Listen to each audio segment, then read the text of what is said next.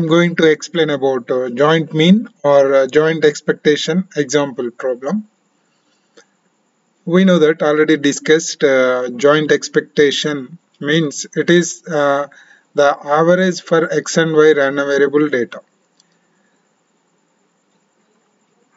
If x and y are two random variables or else two companies, then the average for two companies data can be defined as for continuous random variable average for x and y denoted with mxy or else expectation of x and y e of xy can be defined as double integral of x random variable data y random variable data multiplied with density of x comma y dx dy. This is for continuous random variable averaging process in random variable. This is the continuous random variable averaging process. If it is single random variable, as you know that is e of x is equal single integral of x into f of x dx. If only one company is there or else any data, if it is single, so then we can find the average, that is x into f of x dx. This is also for continuous random variable. I will explain with one example. Here you can see this, the joint density function of two companies, that is I am assuming this is equal x and x equal 1 by 24 from the limits 0 to 6 and 0 to 4. Then find e of xy and e of x square y square.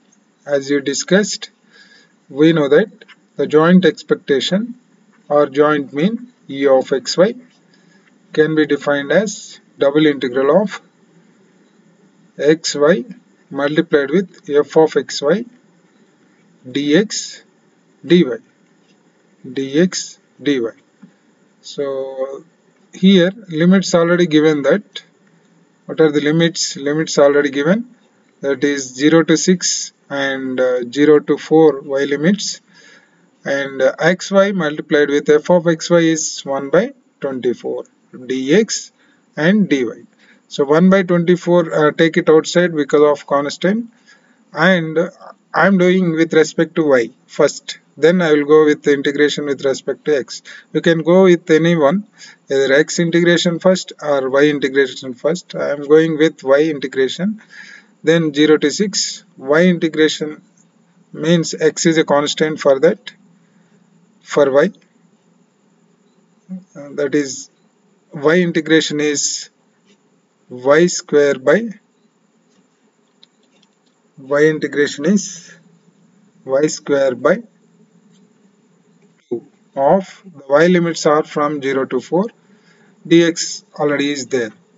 So that is equal 1 by 24 integral of 0 to 6 x multiplied with 4 square, 16 by 2 means 8, 4 square 16 by 2 minus 0 square by 2, 16 by 2 means 8 into dx. So take it outside 8 by 24 multiplied with x integration with respect to x square by 2 of 0 to 6. So this is equal 8 by 24 multiplied with 6 square, 36 by 2 minus 0. So that is equal, so here it is 3 times and here 12 times, that is equal 6. So this is an e of xy, expectation of xy or else average for random variable x and y. So one more is asking, that is e of x square y square also is asking.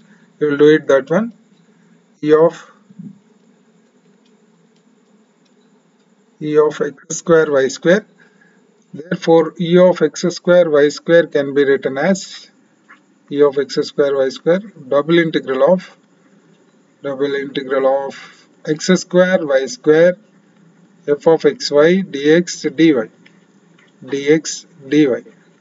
So this can be written as, the limits already is given, that 0 to 6 and 0 to 4, 0 to 4 x square y square, f of xy means 1 by 24 dx dy. So again we need to do the integration with respect to x or else y first. I am going with y integration first, then 0 to 6 is same, 1 by 24 outside. So that is equal, x square is already constant, so y square integration is y cube by 3 of 0 to 4, dx is there. So therefore 1 by 24 y cube by 3 means 64 by x square into 0 to 6